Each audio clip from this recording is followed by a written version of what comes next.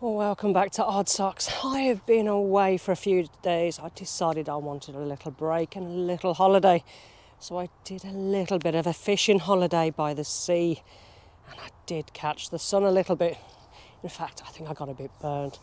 But about 5-6 days away from the allotment, and it has gone wild in that small amount of time that I've actually been away.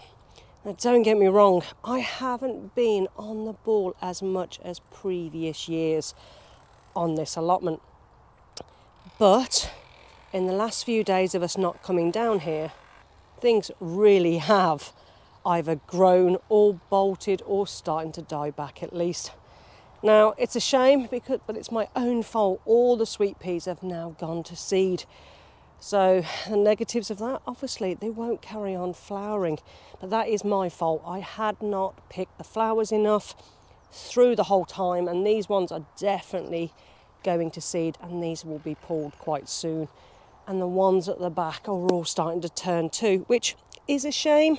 But again, it's my fault, not because of the weird weather that we're actually having this year. Now, this is the first morning back after having some time away. And it could always be worse, but there is lots of things here that is either ready to harvest or to pull up to make room for future growings. Now, I have got some things in the greenhouse that are ready to go out. I have some Swedes, some Carrobies, and I think some other greens and brassicas.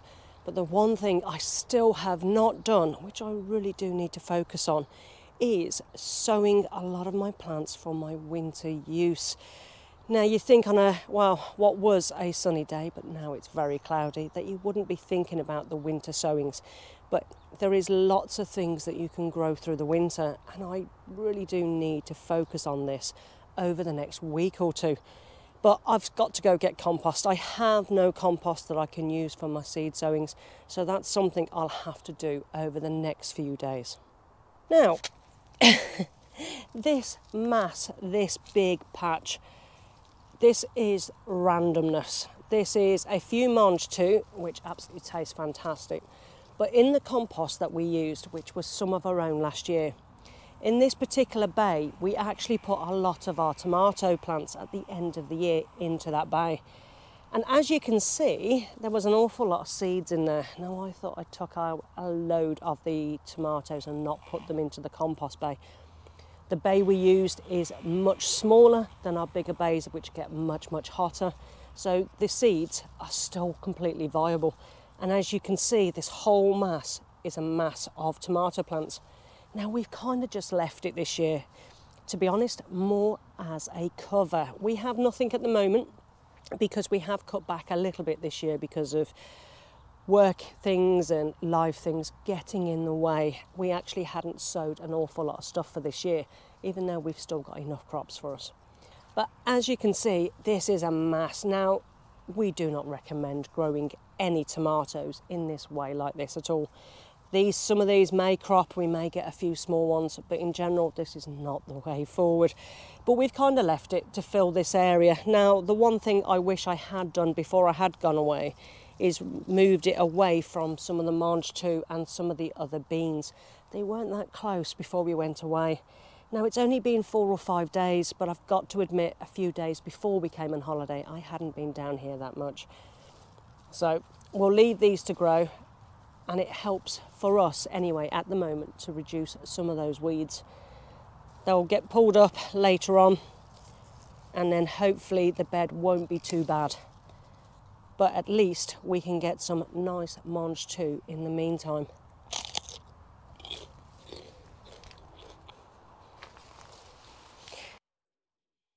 These are all my broad beans. Now, as you can see, they're a real mess. They've got a lot of rust and other issues with them. Now, we have had an awful lot of harvest off of this year, and we are grateful for that. Now, these probably should have been the rest of them harvest about a week ago, but we kind of missed the boat with one thing or another. Now, there's a lot on here that is absolutely fine, but majority of them, yeah, they're not in their best condition. More so this side, the further end, which I think was the Acaduce, actually grew much better for us this year. I think with the wet weather on the leaves all the time, I think it just helps towards more diseases and issues. But now I've got a little bit of a dilemma. Now, I'm trying to increase the biodiversity here on our plot. And at the moment, these are covered with ladybird larvae. Now, I can hardly see any black flies on this at all now, which means those ladybirds and the larvae have had an absolute field day.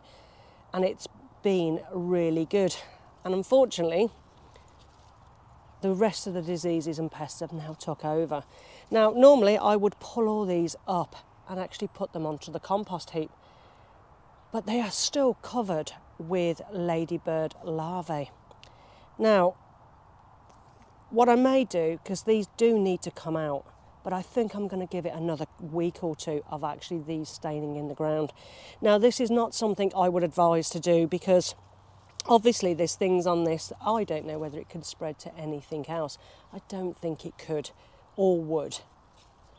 But I really don't want to distract this larvae from growing into ladybirds. So I think, whether it's good or bad, I'm actually going to leave them as is. The last thing I want to do is to chop all this up, pop it onto the compost bay and actually kill off some of this larvae, because I'm really trying to boost our population here on our allotment. When we first came on here, there was a lot of ladybirds, and the second year there was a lot of ladybirds. Last year there wasn't as many, so I really want to give a boost to these little ladybirds. So I think, even though this bed really does need a good weed, and these do need pulling and going onto the compost bay, I think I'm going to leave it for another week or two, and then hopefully by then most of this larvae or the ladybirds themselves would have moved on to something else that's got black fly. Now, I don't mind doing that at the moment, because to be honest, I've got nothing at the moment to go into this bed. Now, normally we've got lettuces ready to go in to take us through towards the end of the summer months, but I've got to sow some fresh lettuces, which, to be honest, they take no time at all, and they're very quick to germinate and to grow to a size that I can actually put in the bed. So I'm not overly worried too much about that. And as you can see, actually I don't know whether you can see that, I've actually got a ladybird larvae on me now. So let's try and get him back on the plant. There we go. Now, it might seem a bit daft to some of you seasoned vegetable growers out there. I think if I was in a rush to get some crops into this bed and I had a lot that desperately needed to go in, I probably would pile them up in a corner somewhere after pulling them out and let the ladybirds and their larvae do their thing. But at the moment, even though it's not stopping all the weeds, it is stopping some of them. So I think I am going to just leave it, even though it really does make me feel a bit uncomfortable looking at such a mess with certain plants. Now, one of the things we did let go to bolt was this particular lettuce. It has got the most beautiful purpley bluey flowers on it. Now, this lettuce, I've got to admit, I actually didn't enjoy eating, but I'm glad that I left it in the ground. Now, one of the reasons I left it in the ground was because it's good for chicken fodder. I can pull it up and the chickens can go through it and pick off what they actually want to eat. But I'm glad I did leave some in the ground, because this is absolutely stunning, if not a little bit spiky. But sometimes having things bolt very early on can have some benefits, and I'm hoping that these are going to draw a few more pollinators to here in our allotment. Now, this is my incredibly messy greenhouse at the moment, and with us going away for those few days, I had to put an excess amount of water in here, because even with the window open and the doors left open, this still gets very hot when it's direct sun. And we did have apparently a few hot days while I was away. And as you can see, I have got a lot here that needs to go into the ground. Now, these are some of my Swedes that I need to get in. That's some of my broccoli. which really it was ready to go in before I went on holiday. I just ran out of time. I've also got, now this is a big mistake. Now I've also got some cucumbers here that are ready to go out. Now these were ready to go out way before we actually went away. And in fact, I never really grow them in these cells. Now the whole point was just to germinate them and put them into bigger pots individually. And because I thought I'd lost all my cucumber plants outside, when in fact I actually missed 4 of them. I don't know how I did that, but I've still got 4 outside already. I kind of just wasn't in a major rush to pot these on. But as you can see, these are massive and they really do need to be dealt with. Now, cucumbers, squashes, they don't really like to be separated, especially at this size. But I think I have nothing to lose, and I'm going to be having some beds empty very, very soon because I've got to harvest. I've got my carrots to do. I have got some other vegetation to come out. Obviously, all those broad beans eventually needs to come out. So I need something to go into those beds. I did plant some fennel in here, and before I'd gone away it actually hadn't germinated, and now it has, and it's grown quite spindly, so I haven't got high hopes for that now either. It will go in, but I have got one fennel plant which had actually self-seeded last year, and the bulb on that is absolutely fantastic. I had actually put seeds into the ground as well a little while ago, probably 4 to 6 weeks ago. No sign of them at all, so it does look like the slugs and snails have got them as soon as they've come up. I do prefer my fennel sowed into the ground because I seem to get a better bulb, but you can definitely do it by transplant. You just have to make sure though that you are transferring it carefully and within the time.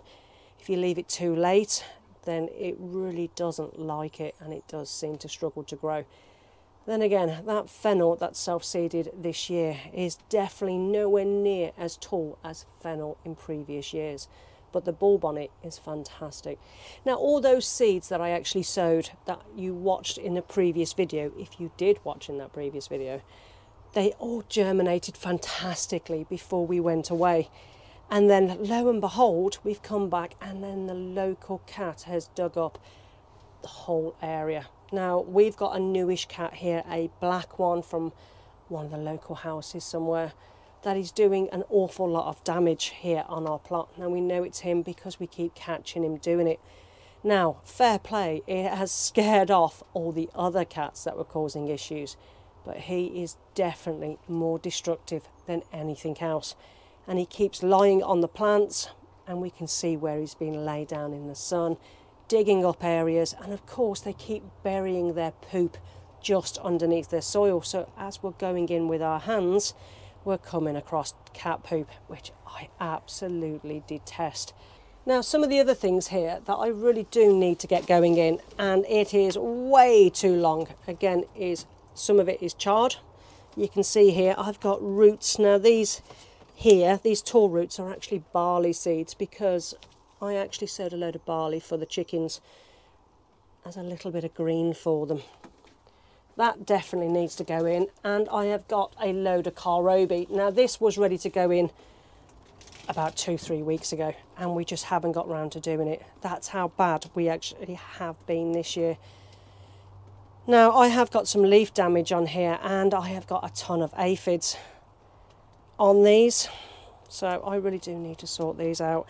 Whether these come to anything, we shall see. But all my kohlrabi, my earlier sowings, they were eaten really, really badly by our slugs and snails, and I had nothing left from all my earlier sowings. So I'll get these in when I can get a bed spare and tidied up, and these definitely need to go in. Now the problem with these, and the problem was with my Swedes, and a few of the little bits and pieces that I've got going on here, they actually do need to be covered with a bit of netting. Now I haven't seen many cabbage white butterflies this year, but they will be along. And pigeons seem to love eating swede tops too, which is really frustrating. So I've got a particular bed that I need to work on and to clear, but unfortunately it's where my strawberries were last year, and those strawberries, even though I left only 1 or 2 in, have dramatically spread. You can see with this one, it is incredibly weedy, and we've got an awful lot of strawberry plants that are here. Now, there wasn't that many strawberry plants here that we'd left, but this bed seems to grow strawberries so well. Unfortunately, it's too wet for the fruits, and we have a lot of the fruits actually die off. But this is the bed that I need to sort out, because it's one of the beds we can cover with netting. Now, I hate netting. I've been trying to move away from it a little bit, but this year I have got certain things. I've filled up all my netted beds already, so I really do need to sort this out. Now, we had our kaleets here, which grew exceptionally well, and we've just left one more plant now because I want to collect it for seeds. Now, we had 6 plants in there, I think it was 5 or 6, and that was enough to give us some good seed. Once those seeds started to develop, I then took most of them out and just left the one, because that's more than enough seed for us to grow our kaleets for this year.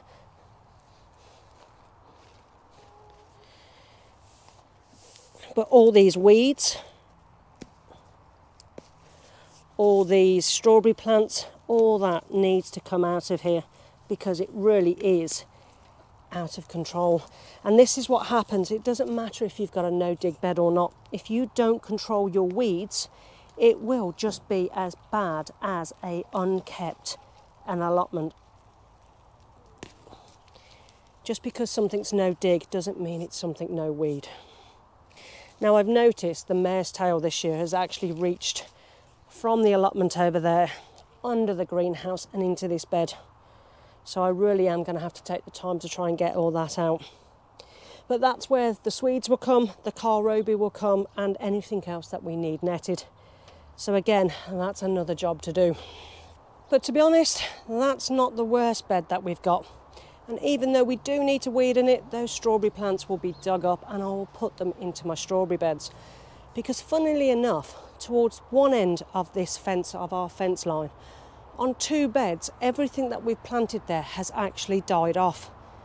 Now, it's weird because just in the one section across the 2 beds, I've had my strawberry plants die. All my spinach, all of it at the very same time, all went yellow and actually died. Now, they weren't that big. They were about that big, and they were producing healthy leaves to use in our spinach recipes. Well, all of a sudden, we came down the following day and it was just yellow and died.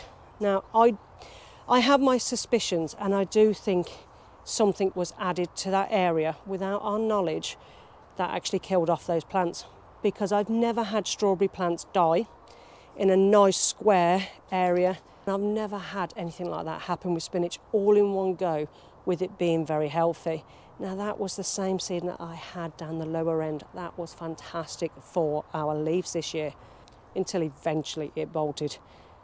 But anyway, I'm kind of trying to figure out what went wrong there, and I think I will plant something there to see if something had been sprayed accidentally, let's say, from other plot holders that may have caused that damage in the bed. But one of the beds I do need to focus on is our pea harvest. Now, I have got some more peas I need to pick here. But do you know what? I'm going to be really honest this year. I have not had the time to sit down and to shell all these peas. In general, it wouldn't be so bad. But what we find, as in previous years of working on this allotment, is pea moth. Now, we've had it every single year of us being down here, and the only way to stop pea moth is to net it. And again, I don't want to net everything. And I think when it comes to certain heights, I think the birds get attracted to it, and it could end up with issues. Now, I've just opened this pea, and the very first pea that you can see, which you probably won't see that clearly because of the focus on the camera, is a pea moth. Now, in general, I've eaten so many things over the years that's probably had certain maggots in, moths, larvae, whatever else as a kid, and you've just eaten it without even realising it. But I think when you're shelling peas and you get something like that, it's something that really does put me off. Now, when I'm doing my peas, it's at least 2 to 3 peas in each pod that's got this pea moth. So I think next year, At the moment, until I can come up with a better way of dealing with it, or a certain variety that may be immune to it, I doubt there is, but you never know. I'm not actually going to grow peas next year. Now we are going to harvest what's left here, but it is just so time consuming for me to go through each individual pea to actually find ones that haven't got these moths in. But it's a shame because these are incredibly sweet, good, tasty peas. I think, in fact, I'll harvest the rest of these peas, put on a TV show or two, and just sit there going through it. But in the future, it's not something I want to do at the moment. And in fact, I wish I had more time to be able to go and do something like that. But at the moment, I just don't. My life-work balance at the moment could be a little bit better. So this whole area, as you can see, it is just massively overgrown. This whole area here is just absolutely full of weeds, absolutely full of weeds. And you can see there's a lot of peas that are completely died back. But we have got some peas that have dried on the plant, so we can use these as seed for next year. But these are completely gone now. These ones have definitely dried, and the ones at the back end are starting to go as well. So that's another job. Hopefully, probably I'm going to do that for today. I'm going to leave those broad beans a little bit longer, just for the benefit of that ladybirds. And I think I'm just going to focus on clearing this pea bed, harvest what I can and clear the rest. But to be honest, we've kind of neglected this area this year, and it's just been one thing or another. But whatever we put in here next year, it will grow really, really well, and we probably will grow some kind of beans of some sort in this area. But for peas, I think I'm going to give next year a rest, simply because of how long it to actually harvest those peas from the pod, even though they are immensely delicious.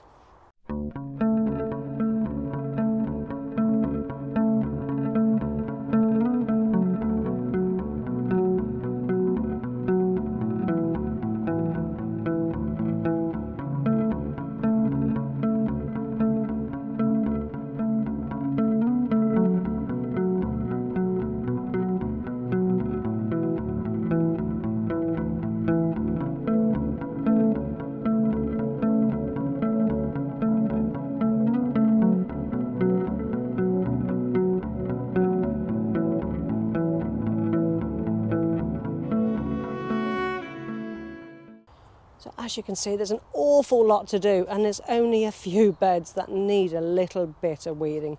The rest, it's quite substantial. I think I need to manage my time a little better than what I had as well. I've been very exhausted this year, and I tire out exceptionally easy, which really hasn't helped me getting on with some of the work down here. But we've got fennel to harvest, we've got carrots to harvest. I think these lettuces have finally beat me now, but that's fine. We have had some really good leaf crops off our lettuces this year. I've got sorrel that's ready to be picked, and I've got sorrel in different places as well. And I've definitely got some beetroots to pick. So I think today, after enjoying a lovely relaxing fishing holiday, it's now time for me to crack on and get some of this work done. With those few jobs that need to be done, well, I'll say few, there's a lot. I've also got to check on my melons, and as you can see, they have really took off. And in fact, Jamie added some overhead strings as well, which you might not be able to see too clearly, but you can see the plants starting to grow up and over. Now, we have a lot of flowers this year, but again, we've had a distinct lack of pollinators. Now, I've been keeping the doors open for as long as possible, just to allow them to enter and to hopefully pollinate these melons.